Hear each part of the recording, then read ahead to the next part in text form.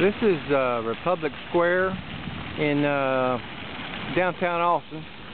They're getting ready to redo this place, and I'm walking by here going my way to Auditorium Shores over by Palmer Auditorium, and I just thought I'd come over here and see what was going on. They've kind of redid these trees. I'm really here today to see this statue that's up here. This is where the farmers market is every Saturday and Sunday, and I mean every Saturday morning. Sometimes I come down here, but they're going to get rid of this statue. This was a gift to the city of Austin.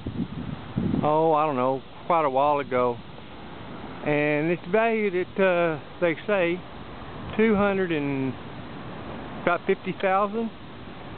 And they contacted the owner, the artist, and they couldn't get a hold of the artist.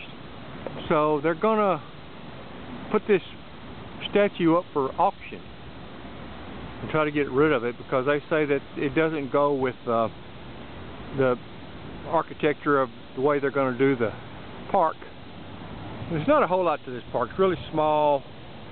It's kind of over by the city hall, and so anyway, the statue will be gone probably in a month or two. $250,000. What a joke, huh? I guess you need to, for $250,000, you need to see all sides of it. You know. Anyway, it's in the midst of skyscrapers. You know, that's a condominium project right there. So I'm on my way to the Long Center for the Sunday night concert. Reunion Square, Austin, Texas, downtown. Be about, oh, I don't know, 4th and Guadalupe, 5th and Guadalupe, I guess.